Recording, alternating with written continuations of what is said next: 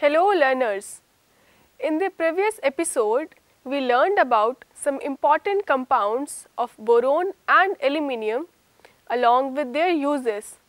We also gathered the basic knowledge about the elements of group 14 such as their electronic configuration, trends of radii, ionization enthalpy, etc. Now, let us continue our discussion with the chemical properties of elements of group 14 and some allotropes of carbon. After this discussion, you will be able to explain the oxidation state and the trends in chemical reactivity of the elements of group 14, the reactivity of group 14 elements towards oxygen, the reactivity of group 14 elements towards halogen, important trends and anomalous behavior of carbon, different allotropes of carbon, namely diamond, graphite and fullerenes. Let us start this session with discussion about the oxidation state and the trends in chemical reactivity for the group 14 elements, that is the carbon family. The group 14 elements have 4 electrons in outermost shell. The common oxidation states exhibited by these elements are +4 and +2. Carbon also exhibits negative oxidation states. Since the sum of first 4 ionization enthalpies is very high, compounds in +4 oxidation state are generally covalent in nature. In heavier members, the tendency to show +2 oxidation state increases in the sequence that germanium is less than tin, which is less than lead. It is due to the inability of Ns electrons of valence shell to participate in bonding. The relative stabilities of these two oxidation states vary down the group. Carbon and silicon mostly show +4 oxidation state. Germanium forms stable compounds in +4 state and only few compounds in +2 state. Tin forms compounds in both oxidation states. Tin in +2 state is a reducing agent. On the other hand, lead compounds in +2 state are stable and in +4 state are strong oxidizing agents. In tetravalent state, the number of electrons around the central atom in a molecule, example carbon in carbon tetrachloride, is 8. Being electron precise molecules, they are normally not expected to act as electron acceptor or electron donor species. Although carbon cannot exceed its covalence more than 4, other elements of the group can do so. Why? Well, it is because of the presence of d orbital in them. Due to this, their halides undergo hydrolysis and have tendency to form complexes by accepting electron pairs from donor species. For example, the species like hexafluorosilicate, hexachlorogermanium, hexahydroxy-tin exist where the hybridization of the central atom is sp3d2. Next, we will learn about the group 14 elements chemical reactivity. When the members of group 14 are heated with oxygen, oxides are produced. The oxides produced are mainly of two types, that is monoxide and dioxide, with molecular formula MO and MO2 respectively. SiO only exists at high temperature.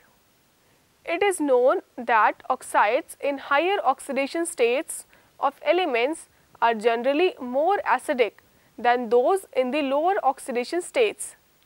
The dioxides CO2, SiO2 and GeO2 are acidic, whereas SnO2 and PbO2 are amphoteric in nature, while among monoxides CO is neutral.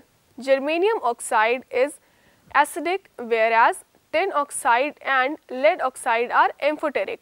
When we study about the reactivity of group 14 elements in water, it is observed that carbon, silicon and germanium are not affected by water, while tin decomposes steam to form dioxide and dihydrogen gas. Lead remain unaffected by water, most probably due to the formation of a protective oxide film. The elements of group 14 can form halides of formula MX2 and MX4. All members react directly with halogen to form halides under suitable conditions except carbon. Most of the MX4 are covalent in nature. The central metal atom in these halides undergoes sp3 hybridization and the molecule is tetrahedral in shape. Exceptions are tetrafluorotin and tetrafluorolead, which are ionic in nature. Do you know that lead iodide does not exist? And do you also know why? Well, let me tell you. It is due to the fact that lead iodide bond initially formed during the reaction does not release enough energy to unpair 6 s2 electrons and excite one of them to higher orbital to have 4 unpaired electrons around lead atom. Owing to this very same reason, heavier members germanium to lead are able to make halides of formula MX2. You must be wondering that even these halides are stable or not? Well, stability of dihalides increases down the group. Considering the thermal and chemical stability, germanium X4 is more stable than germanium X2, whereas PbX2 is more than PbX4. Except for tetrachlorocarbon, other tetrachlorides are easily hydrolyzed by water because the central atom can accommodate the lone pair of electrons from oxygen atom of water molecule in d orbital. Hydrolysis can be understood by taking the example of tetrachlorosilicon. It undergoes hydrolysis by initially accepting lone pair of electrons from water molecule in d orbitals of silicon, finally leading to the formation of tetrahydroxysilicon as shown on your screen. Like first member of other groups, carbon also differs from rest of the members of its group. It is due to its smaller size, higher electronegativity, higher ionization enthalpy and unavailability of d orbitals. In carbon, only s and p orbitals are available for bonding and therefore it can accommodate only 4 pairs of electrons around it. This would limit the maximum covalence to 4, whereas other members can expand their covalence due to the presence of d orbitals. Carbon also has unique ability to form p-pi multiple bonds with itself and with other atoms of small size and high electronegativity. Few examples of multiple bonding are C double bond C, C triple bond C, C double bond O, C double bond S and C triple bond N. Heavier elements do not form p-pi bonds because their atomic orbitals are too large and diffuse to have effective overlapping. Carbon atoms have the tendency to link with one another through covalent bonds to form chains and rings. This property is called catenation. This is because carbon bonds are very strong. Down the group, the size increases and electronegativity decreases, and thereby tendency to show catenation decreases. This can be clearly seen from bond enthalpy values. The order of catenation is carbon much more than silicon is greater than germanium and almost similar to tin. Lead does not show catenation. Due to the property of catenation and p-pi bond formation, carbon is able to show allotropic forms. Due to the unique properties of carbon, it exhibits many allotropic forms, both crystalline as well as amorphous. Diamond and graphite are two well-known crystalline forms of carbon. For a fact, H.W. Kroto, E. Smalley and R.F. Curl were awarded with Nobel Prize in 1996 for their discovery of third allotropic form of carbon, that is fullerenes, in 1985. First allotropic form that we will learn about is diamond. Yes, it is the same diamond that is used for making beautiful ornaments. Diamond has a crystalline lattice. In diamond, each carbon atom has a sp3 hybridization and linked to 4 other carbon atoms by using hybridized orbitals in tetrahedral fashion. The carbon-carbon bond length is 154 picometer. The structure extends in space and produces a rigid 3-dimensional network of carbon atoms. In this structure, directional covalent bonds are present throughout the lattice. It is very difficult to break extended covalent bonding, and therefore diamond is the hardest substance on the earth.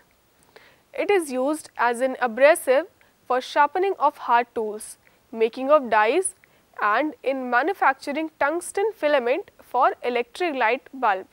Next allotropic form of carbon is graphite. Graphite has layered structure as shown on your screen.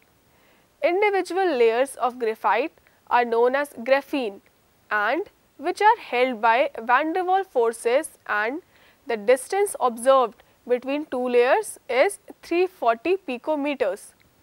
Each layer is composed of planar hexagonal rings of carbon atom. Carbon-carbon bond length within the layer of graphite is 141.5 picometers. Each carbon atom in hexagonal ring undergoes sp2 hybridization and makes 3 sigma bonds with 3 neighboring carbon atoms. The fourth electron forms a pi bond. The electrons are delocalized over the whole sheet. Electrons are mobile and therefore graphite conducts electricity around the sheet. Graphite cleaves easily between the layers and therefore it is very soft and slippery.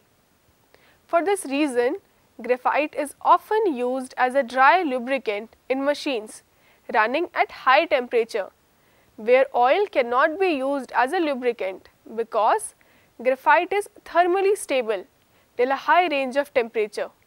Last allotropic form that we are going to study about is fullerenes. Fullerenes are made by the heating of graphite in an electrical arc in the presence of inert gases such as helium or argon.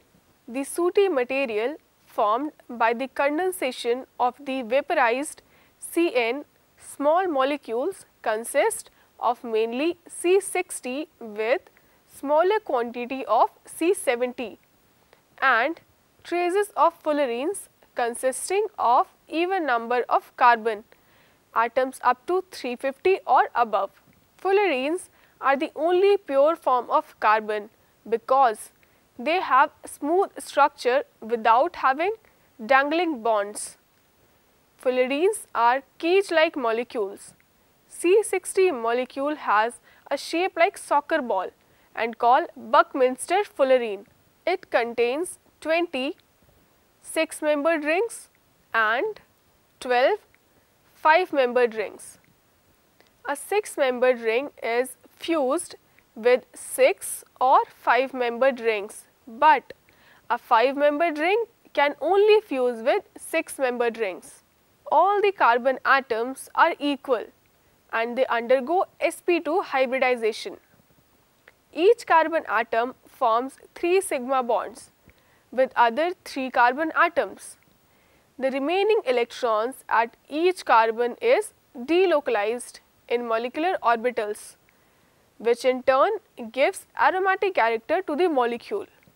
This ball-shaped molecule has 60 vertices and each is occupied by 1 carbon atom, and it also contains both single and double bonds with carbon-carbon distances of 143.5 picometers and 138.3 picometers respectively.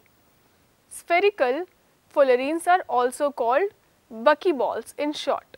It is very important to know that graphite is thermodynamically most stable allotrope of carbon, and therefore formation enthalpy of graphite is taken as 0.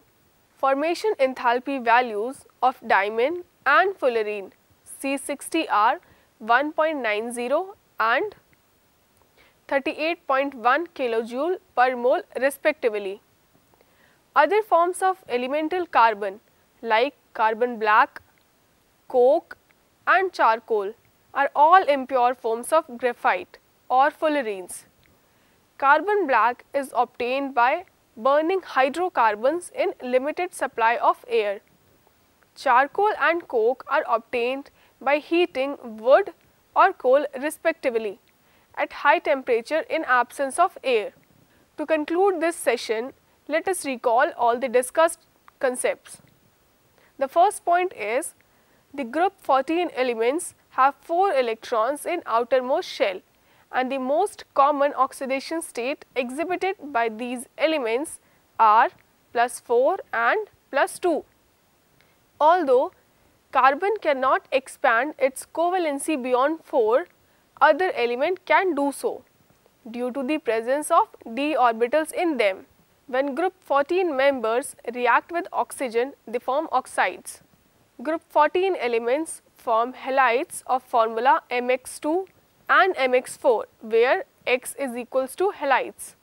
Carbon shows anomalous behavior due to its smaller size, higher electronegativity, higher ionization enthalpy and unavailability of d orbitals.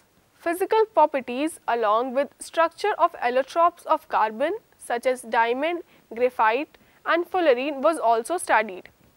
Before ending this session, let me leave you with some questions to figure out.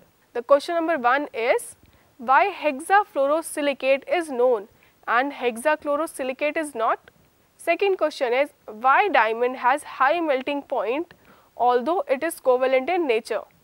So, learners, that is all for this discussion. We will continue our discussion in next session. Till then, happy learning.